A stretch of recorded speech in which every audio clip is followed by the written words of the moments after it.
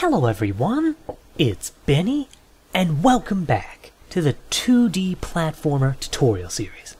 Last time, we got the basic framework of our game up, so we can run, and we see a level that we created. We have it stored right here in... This is the wrong folder. Right here, in this folder, we can see we have a test level that we created. And, what do you know? Our game loads it. You know what, screw it. I'm not even going to do a second take there. I'm leaving that in.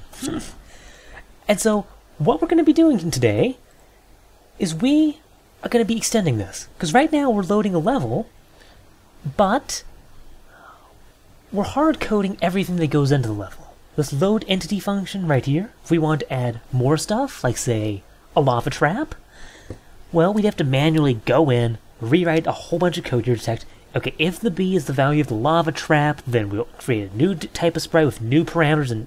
bleh. No. We don't want that.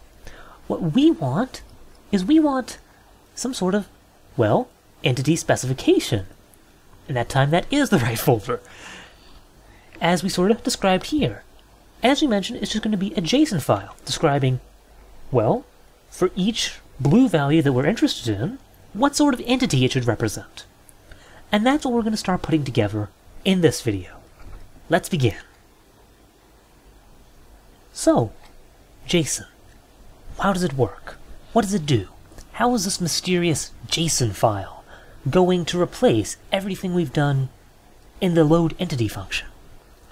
Well, if you look, this is a test file that comes with the platformer. This is just a basic example of what the syntax of a JSON file is like. And so, this is sort of how it feels like. You have these things between brackets, which are called objects in JSON lingo. And you can think of it, for example, here, saying myObject2 has all of these properties. So it has property test4, which is the value of null, test2, which is the value of string 123. That's a very literal and technical way of looking at it, but that's really all there is to a JSON file. And I think you'll get a much better understanding, rather than hear me babble about it, if I just show you. So let's begin. Let's create entities.json. This is our empty JSON file. So, just open it in your favorite text editor, create two brackets to create the master object. I don't think it's actually called that, but I just like the name master object. And what we're going to be doing here is, again, replacing the load entity function. So everything in our master object are just going to be the numbers, what various blue values we're interested in. So for example, blue value 1. This is, right now, is our wall. So it's an object. Okay, so what's the entity for blue value 1 going to be like? Well, right now, as you see here in our code, all we really say for blue value 1 is it has a sprite. And, well, more specifically, it has a sprite using testwall.png as, well, the file for the sprite. So let's go ahead and specify that. So it's going to have one special component that makes it entity 1. That's a sprite component. And this sprite component, it has a special feature that it has the file name is testwall.png. And, yeah, that's pretty much all there is to our whole JSON file setup. This is how we're going to be specifying things. So, let's go for another example before I really dive into how this is going to be working.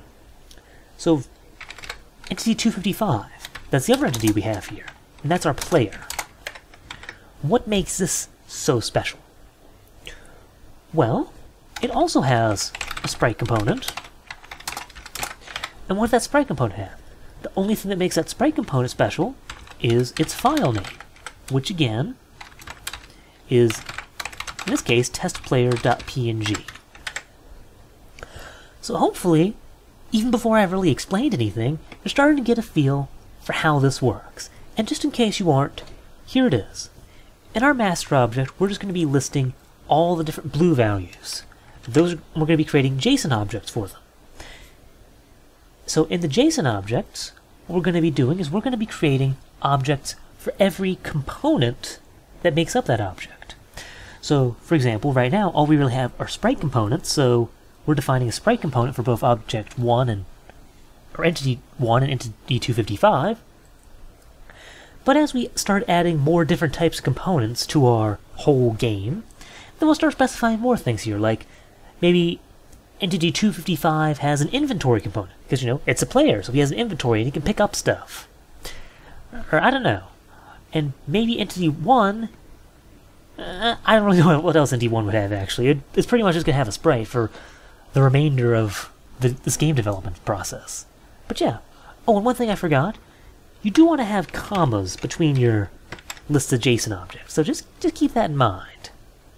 Otherwise, you will get errors. But yeah, this is really going to be our entities.json file for the time being. It's short, it's simple, and best of all, it's going to be really easy to start adding on and updating this to have, well, more and more interesting features as the development process goes on. Alright, so now let's make use of our new entity specification. So in platform level, we're going to need to take in a JSON file, it was just JSON, for the entity spec, because otherwise, how on earth are we going to know about it? So hit Control-Shift-O to import that. It should be importing engine.parsing.json.json, not some other bizarre, wacky nonsense thing. And the other thing we're going to need here is we're going to need a private JSON for the entity spec, so that we can know about this entity specification outside the constructor. So this .entity_spec is going to equal entity spec. Mind-bending coding, I know. Now in platform scene, this does mean we're going to need to change the way we create the platform level. And unfortunately, this means we're going to need to hardcode it for the time being. This won't stay like this, I promise, but for now, we're just going to create a new JSON with a hard-coded file. And since our file is in, well, the resource folder to entities.json, that's what we're going to hardcode. /res/entities.json. Make sure you spell this correctly, or it's going to crash as soon as you try and run it. Speaking of, actually, let's try and run it. So good, I've typed it correctly. Now if you type this correctly and it still crashes, it's possible that your entities.json file has some sort of typo in here somewhere, especially if you're getting a parse exception. So make sure this is the same, and keep in mind this file is on GitHub, so you can just download it if you don't want to bother with that nonsense. And there you go. So with that, let's actually change the load entity function itself. So we can finally say screw you to all this hard-coded nonsense here, because we're going to be doing stuff with JSON. And your first question here probably is, how do we use this wacky JSON nonsense? Well, in entity spec, the only method we really care about is the get method.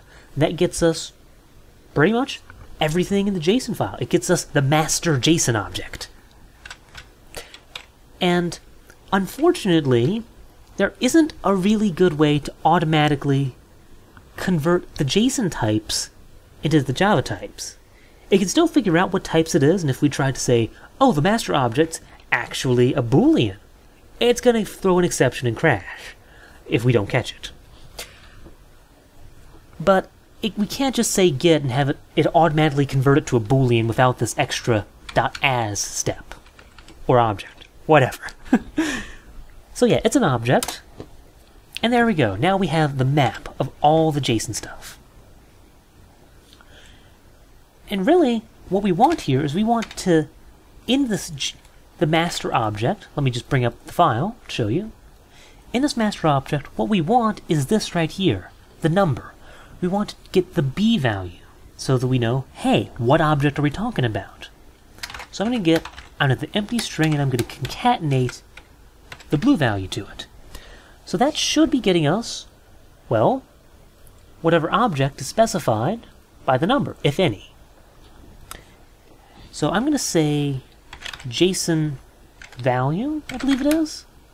Yeah, JSON value, entity, well, maybe entity's not the best name. I'll call it entities. No, can't call it that either. Okay. Description, sure.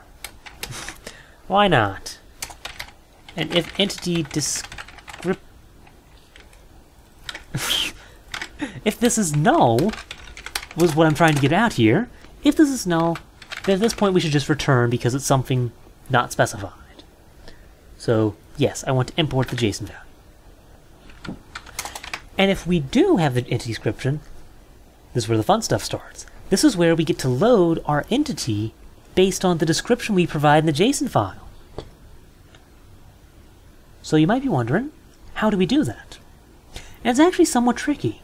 What we want is we want an iterator that goes through every component we specify so that we can add them all to the entity. So we can do that actually. We can create an iterator to an entry of strings and JSON values. I'm going to call IT. And this is going to be equal to entity, screw that, entity description dot, first as object, because it should be an object. If not, we've written the JSON file wrong. And what we want here is we want the entry set. This gives us a set of everything. Well, first off, Control-Shift-O to import stuff. Ooh dear. Java.util.map.entry is the one you want, and Java.util.iterator is the one you want. And this is gonna... here, sorry, I forgot. .iterator. There. So this will give us an iterator that can go through every pair of, well, strings and JSON objects that we have here. So while it.hasNext, so while there's still stuff to go through, we're going to be adding everything there. So I'm going to have entry of string to JSON value. I'm going to call, entry it.next. There we go. Oh, forgot a comma, excuse me. And I'm also going to have a map of string to JSON value that I'm going to call parameters. And this is going to equal entry.getValue. And import map. There we go. Entry.getValue dot as object. There we go. Because it should... Well, should it be an object? Yeah, it should, because we have sprite and we have the object containing all its parameters. So yes, it should be object. And this is what we want for every entry in the set. We want, well, the entry itself and all the parameters. And now, really, it just depends on what the entry is. So I'm going to do a switch on entry.getKey. And if this is a string, for example, a sprite, for example, we're going to be doing something a lot like what we've already done. We're going to be comment that out, or uncomment that out. First we need to import sprite component again, because apparently it unimported it. So we're going to create a new sprite component with everything, and the only thing that's missing here is the sprite name. So I'm going to put this on a new line, and that's in our parameters. Parameters.get file name. Because as you can see, in our JSON file, for this file name, we specify, well, what this file name is.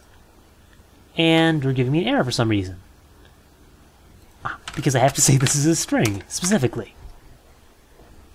So there we go. We've got the sprite component thing. That's all we really have for right now, so we can go ahead and leave this. Let's just build and run and see if this works. Which it does not, because I forgot something. If it's a player, we need to specifically assign that. And we're going to have a good way to do this in a little bit, but right now I'm just going to hard code this. Well, if b equals 255 is equal to, with two equals, excuse me, then I'm going to assign player to E. So now this should work. And there we go. We're loading everything from the JSON file. And to prove to you this is really working, I'm not pulling some wacky nonsense. Let's change the player sprite to bricks.jpg, which is something that came with the resources. If I do that and run, Nope, no change to the code, but we have a new player sprite. Isn't that awesome? So there we go. I'm going to change it back because I like our little our circular dude a little bit better than the bricks. And there we go. So now we can really specify anything we want in this nice convenient entity specification. And I think I'm going to call it there for this video. Thank you. Hope you enjoyed. Hope you learned. And I'll see you next time.